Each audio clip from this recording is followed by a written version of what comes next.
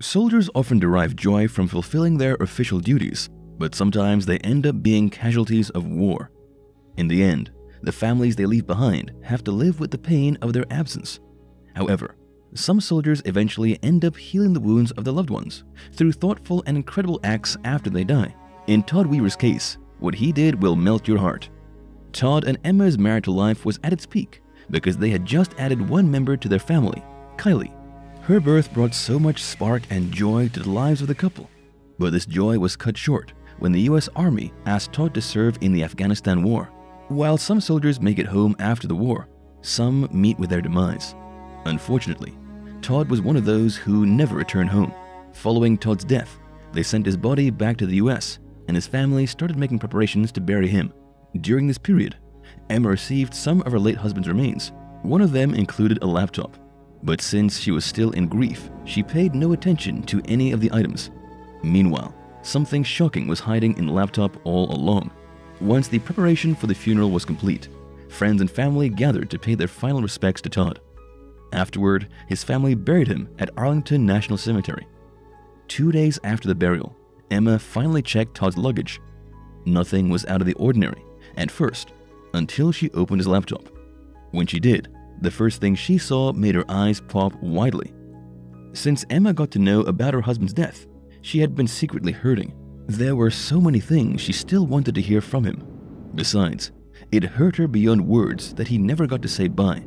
But all that was about to end, and Emma would soon thank her stars that she checked the laptop. There were 2 documents on Todd's desktop. He named one Dear Emma, and the other was Dear Kylie. Emma's heart melted when she saw the documents. She knew Todd must have left the note should he not return from the war. The letters were heartwarming confessions of a hero, doting father, and loving husband. One beautiful part of the letter reads, "The memories that we have shared over the last few years have been the best of my life. Although it may seem like my life was cut short, I lived a life that most can only dream of. I married the perfect woman. I have a beautiful daughter that amazed me every day." After reading the letters, Emma felt like a vacuum in her heart was sealed. To always remember her husband's words, she superimposed the letters on photos. Then, she displayed the photos on the walls of their home. Although nothing would ever take Todd's place, it was thoughtful of him to have left such comforting parting gifts for his wife and daughter. Just like Todd, Joseph did something that would put a smile on your face, yet break your heart. Not all love affairs start at first sight, but that was the case for Kayla and Joseph, a military man. They loved each other so much. As for Kayla, she could never have imagined her life without him, but fate had other plans. In December 2019, the duo tied the knot. But just 1 month after their marriage, things went south. The military suddenly deployed Joseph to Afghanistan. The couple still had so much they wanted to do. They wanted to have a proper wedding ceremony. Besides, they were planning to start a family, even though they both had kids from their previous relationships. Thus, Joseph's 6 months deployment came as a major setback. Despite this, the couple hoped that they could carry out all their plans upon his return. A few days before Joseph's departure, he did something touching, but it would take a few months before a secret gets uncovered. When Joseph got to Afghanistan, he and his wife kept communicating through texts and FaceTime. Then, one Thursday morning, Kayla received a text from him.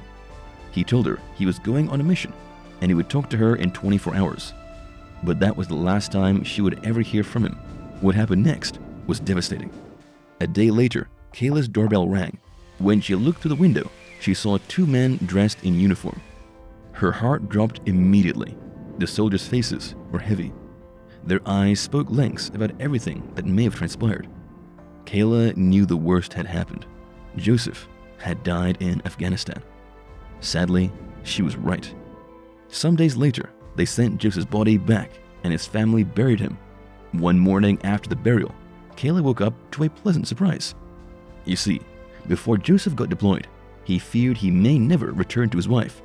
So he wrote endearing letters and hid them in random places around the house. This was his little secret, and it only came out in the open that morning. Speaking later in an interview, Kayla said she found about 30 letters, and they comforted her in unimaginable ways. These beautiful letters reminds us of the beauty, sacrifices, and sometimes pain that comes with true love. Another woman, artist Henderson, demonstrates the depth of love after something tragic happened.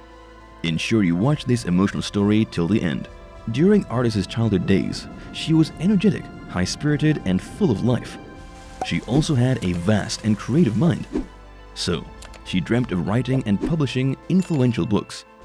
Unbeknownst to her, one day she would have to write a piece that she had never prepared for. As part of Artis's childhood dream, she also wanted to get married to a conservative, church-going pilot. But one day, that dream vanished when she went to a nightclub in Tallahassee. She met Miles, a military officer at the club. Before Artis could tell what was happening, she started traveling to different army bases with Miles. This life differed from what she wanted. However, her endless love for Miles led her on. Miles and Artis eventually got married. They continued to live happily until 2006, when the military deployed Miles to Iraq. After Miles left for Iraq, Artis's life changed. She had built her world around Miles, and everything suddenly felt like she was standing on sinking sand. Despite this, she continued to expect Miles' return. Then one day, she no longer needed to. That day, when Artis returned home from work, she could tell that something was wrong. The signs were all there from the moment she stepped out of her car. For instance, there were no lights in the garage. Also, when she opened the door, it was already unlocked, so she knew someone must have been home. Finally, the straw that broke the camel's back was when she got into the living room.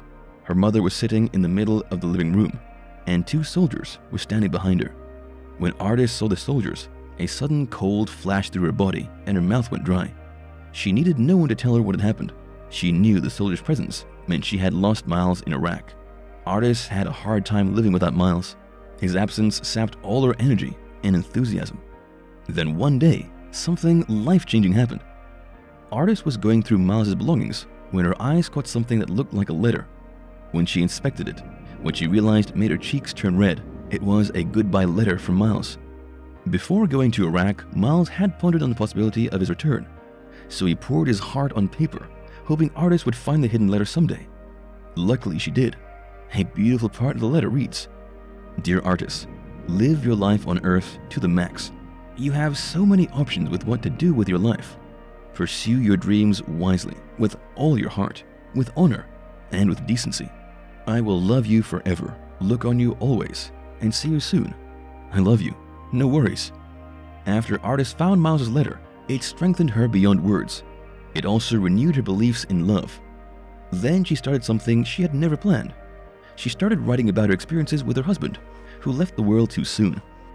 In 2014, Artis originally published Unmarried Widow, a book that captures her early life with Miles, their separation after the war, and her life without him. I am glad she finally came out of her shell. In this next story, one woman, Donna Strickland Heller, finds something precious in a jewelry box. You won't believe what the box contained. Donna Strickland Heller wasn't a newbie in buying jewelry boxes. All the time she did, things went smoothly. But in 2017, things proved different. That year, Donna bought a second-hand jewelry box, but when she got it home, she was met with a great shock. First off, the box had someone's name written all over it. Then, when Donna opened the jewelry container, she found letters written by someone with the name Charles E. Young. The letters dated back to the 1940s, and they were addressed to his family, living in Asheville, United States. One letter even started with, "Dearest wife." After going through the letters, Donna could tell that the writer was a World War II veteran. But since so many decades had passed already, Donna knew Charles' wife would have been deceased.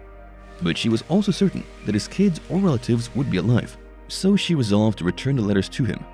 Donna got in touch with some news outlets to help with their search. Luckily, 7 News ended up airing her story. One woman, Crystal Jones, who had a big passion for genealogy, came across the story and started researching. She checked old newspapers and also did research on Ancestry.com. Then she finally located Charles' son, Randy Young. After the discovery, Crystal and Donna got in touch with Randy, and they informed him about the letter. Afterwards, they traveled to Asheville to meet with Randy. When the trio met, Crystal gave Randy the letters. After reading them, Randy felt an array of emotions. They reconnected him with the past in such a beautiful way. Randy also planned to share the letter with his other siblings. Letter writing has always been a part of different cultures. To date, it remains a powerful way to express one's feelings. How would you feel if one day you find a letter written by a close but late relative?